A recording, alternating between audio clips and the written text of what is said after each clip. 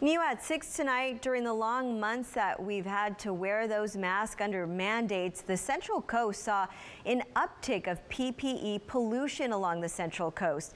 KION's Erica Bertine is taking another look at the issue and checking if people have been better about discarding their mask. These masks and gloves have become a part of our daily lives over the past year, and it shows. Signs of the pandemic are littered across some of our favorite outdoor locations instead of ending up where they belong, in the trash. Environmentalists say although it's good to protect ourselves from COVID-19 with all of the personal protective equipment available, there's some concern over those items being left behind, items which could possibly cause harm to our Monterey Bay and its marine life. The executive director of Save Our Shores says although they haven't seen a significant increase in sightings of scattered PPE waste, there's some reasoning as to how things like masks and gloves end up littered around.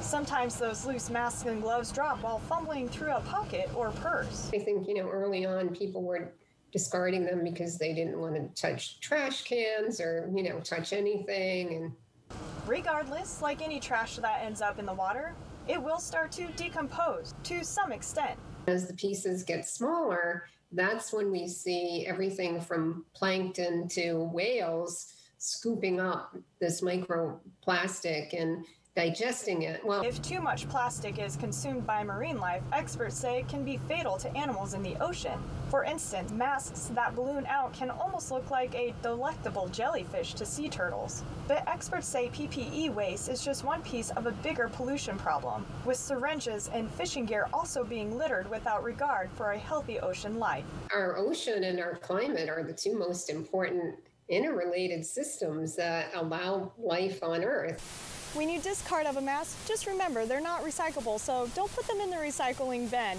Reporting in Monterey, Erica Bertine, KION News Channel 546.